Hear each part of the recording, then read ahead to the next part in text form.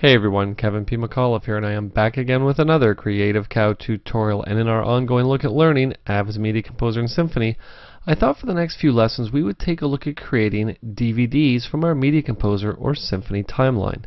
Now it's a little more involved than you might think. Obviously, Media Composer and Symphony are standalone applications. They're not sold as part of a bundle. And depending on the platform that you're working on, whether it's Mac or Windows, it's a little bit more involved to create those approval DVDs. Now I say approval DVDs, but they could very well be final DVDs or even Blu-rays for that matter that you want to give to your clients. Like I said, it's a little bit different process Mac or Windows. So what we're going to do is we're going to start out first lesson. We're just going to talk about getting the files out of your system. And we're going to talk standard def. Working in HD is fairly self-explanatory, but standard def you sort of have a few different flavors of DVDs that you might want to create. So like I said, what we're going to do in lesson 1 is we're just going to talk about working in Media Composer and Symphony and getting those files out to your desktop to start encoding. Then in lesson 2, once we have the files on our desktop, we're going to talk about encoding. Now encoding is going to work a little bit differently only because we need to go to a third-party application to do it. But the best part is that by making your Media Composer or Symphony purchase, you actually get a free encoding program that you can use whether you're doing web files, whether you're doing DVDs, that you can use to encode these files for whatever you happen to need them for. In the last lesson, what we're going to do is we're going to change things up a little bit. It's actually going to be 2 lessons. The first lesson I'm going to show you on the Mac how to create DVDs inside of Adobe's Encore.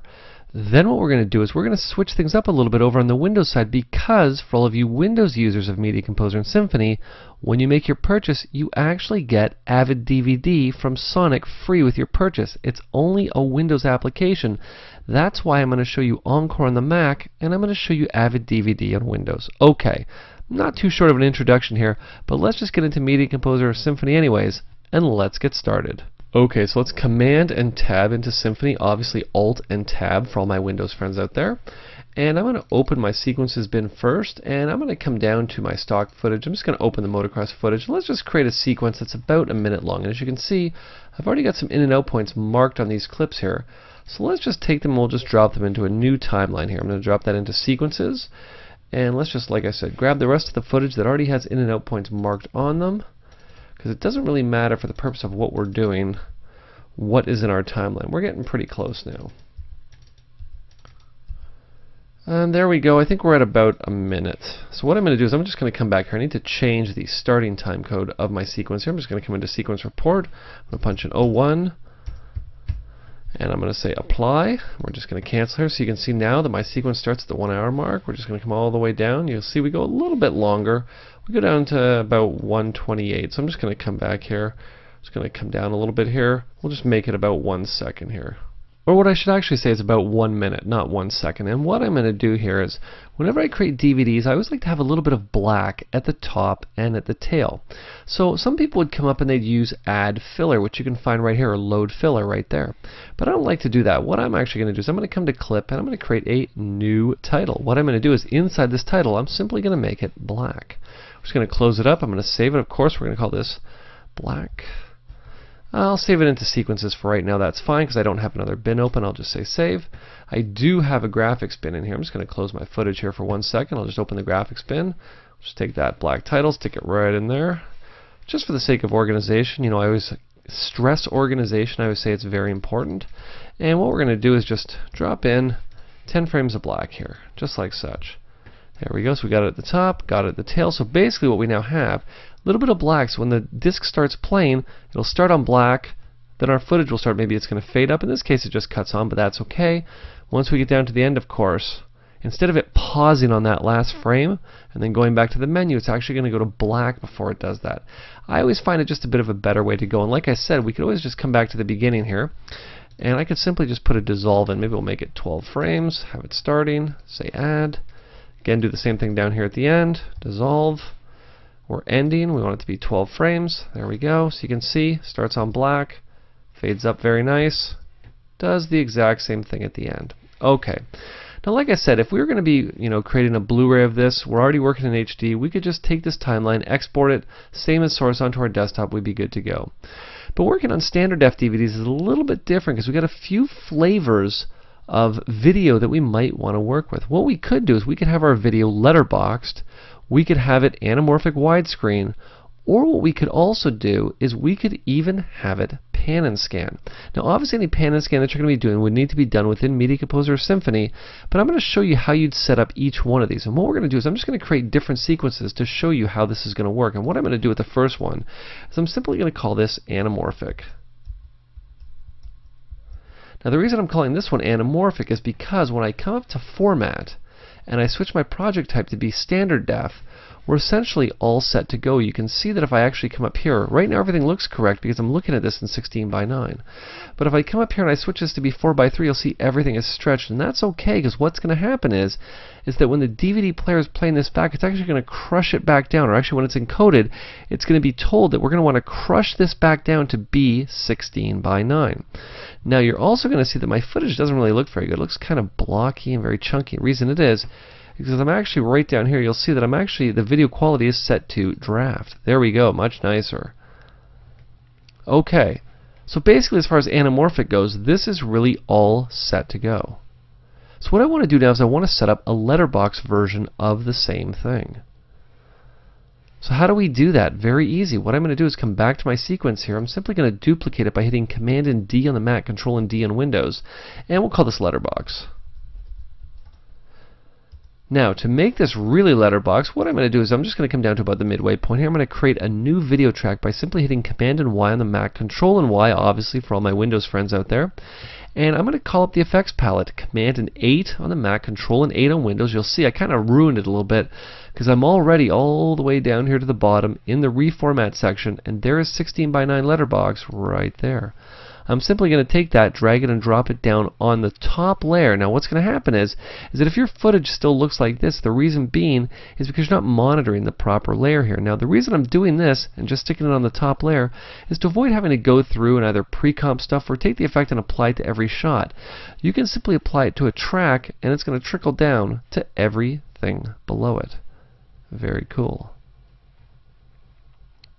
Now last but certainly not least, we might want to create a pan and scan full frame version. No problem as well. What I'm going to do is instead of taking the letterbox version, I'm just simply going to take the anamorphic version. I'm going to duplicate it and we'll call this pan and scan.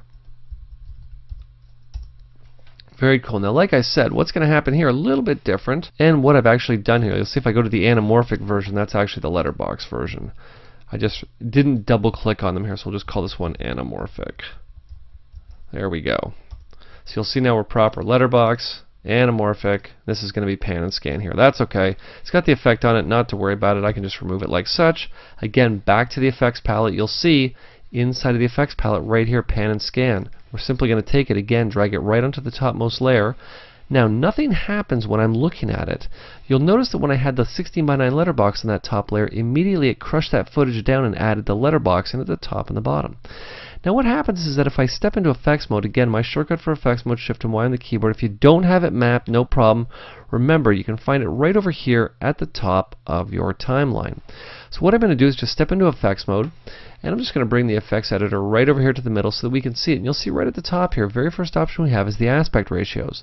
The first drop down being of course the source, and the second one being the target. Now in this case I want to have the source set to be 16:9 anamorphic.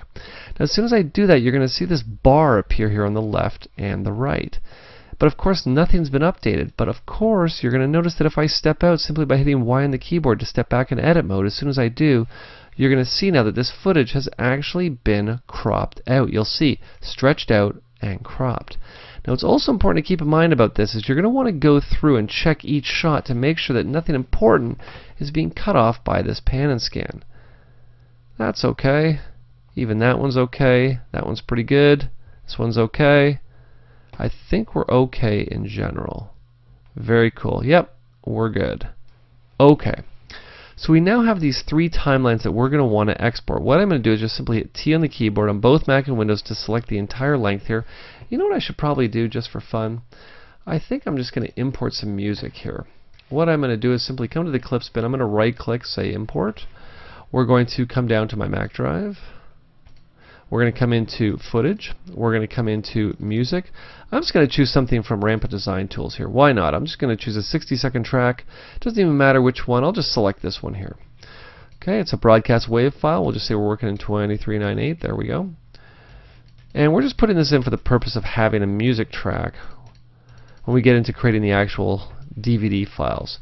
And you can see that if I come down here to my little hamburger, come up to my audio data, I come to waveform, there's the audio all the way down to the end. Now you'll see it stretches down a little bit past 60. But I think what we're going to do is we'll just end it right here. Like I said, this is just really for the purpose of having an audio track here. And I'll just dissolve it out there. I don't mind if it ends a bit early. Okay, very cool. Again, we're just going to make sure got the entire length marked. We want to make sure we have all our tracks selected as well. I should actually take this music here and copy it into each one. Take anamorphic, drop the music in, and we'll do the same thing with letterbox here. Okay, perfect. Again, we're just going to select everything on the track. Now you're probably thinking, well, Kev, why are you selecting everything on the track? It really doesn't matter, does it? But it actually does, and I'll show you why in just a second. Okay, so we're ready to export this. Now, how I like to get in and export these files is very simple, by using Quicktime References. And the great thing with exporting is that if I have all of my sequences set up exactly the way I want to export, with the entire sequence marked and all my tracks selected, I can simply select all 3 of the sequences, right click and say export. Now what I'm going to do is I'm just going to send them to the desktop into a new folder called Files for DVD. And I'm simply going to say create, and you'll see that right now this one is called Pan and Scan because that just happens to be the first sequence in my bin. And I have a QuickTime reference set up here. I'm just going to come into options for a second, and you're going to see there's really nothing fancy set up about this at all. You'll see the default is digital, mastering, or fast draft. You'll see as soon as I select fast draft, a few options change, but what I want to do is just simply select digital mastering. You'll see as soon as I do, it's going to mix the audio tracks down. I only got 2 channels, so that's really not that big of a concern. But basically I want to leave everything else exactly the way it is. Now you'll remember I said before that I have all my tracks selected, and I've selected the entire duration of the timeline. And I said that was important. Now why that was important was because you'll see that inside of my QuickTime reference export settings, I've told it to use marks, meaning the in and out point. I've also told it to use the enabled tracks. So that's something very important to keep in mind when you're setting up your export templates, is that if you have these set, you need to make sure that you get in and you abide by the in and out point and make sure you select all your tracks. Now in this case, all I'm going to do, since I'm happy with the way that this is, I'm just going to say save, and it's going to Files to DVD, and I'm simply going to say go. And you're going to see that what it's going to do first is it's going to go through with, in this case, Pan and Scan, and it's going to render this video file out. So basically the Pan and Scan effect, and once it's done, it's going to take about 2 seconds to export that. There we go.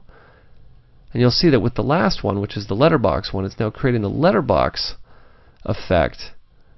And again, in about 2 seconds, this is going to be done. Okay, here we go. Boom, done. So let's hide Symphony or Media Composer depending on what you're using, and I'm going to come to my Files for DVD folder, and you'll see that I have 3 files in here, 3 of actually each movie files and wave files. Obviously, movie file you'll see very tiny. Why? Because it's referencing the media that's in my Avid Media Files folder. Obviously, the music file that was exported will be at full quality, and basically the move is referencing this audio file when you call it up to play it back. Now, I want to talk about a great free little application that I love to use all the time. So let's say I wanted to find out more information about anamorphic. Why not? It happens to be the first one. Most people like to open this in QuickTime. You know, they'll go into the movie properties, but it never really gives me all the information I want to know. Well, there's a great little app called Media Info. You'll see it right here, Media Info Mac. I love this application. It's free. What I'm going to do is simply take anamorphic. I'm going to drag and drop it right over here into Media Info Mac, and you'll see that I get all the information I could possibly ever need about this file.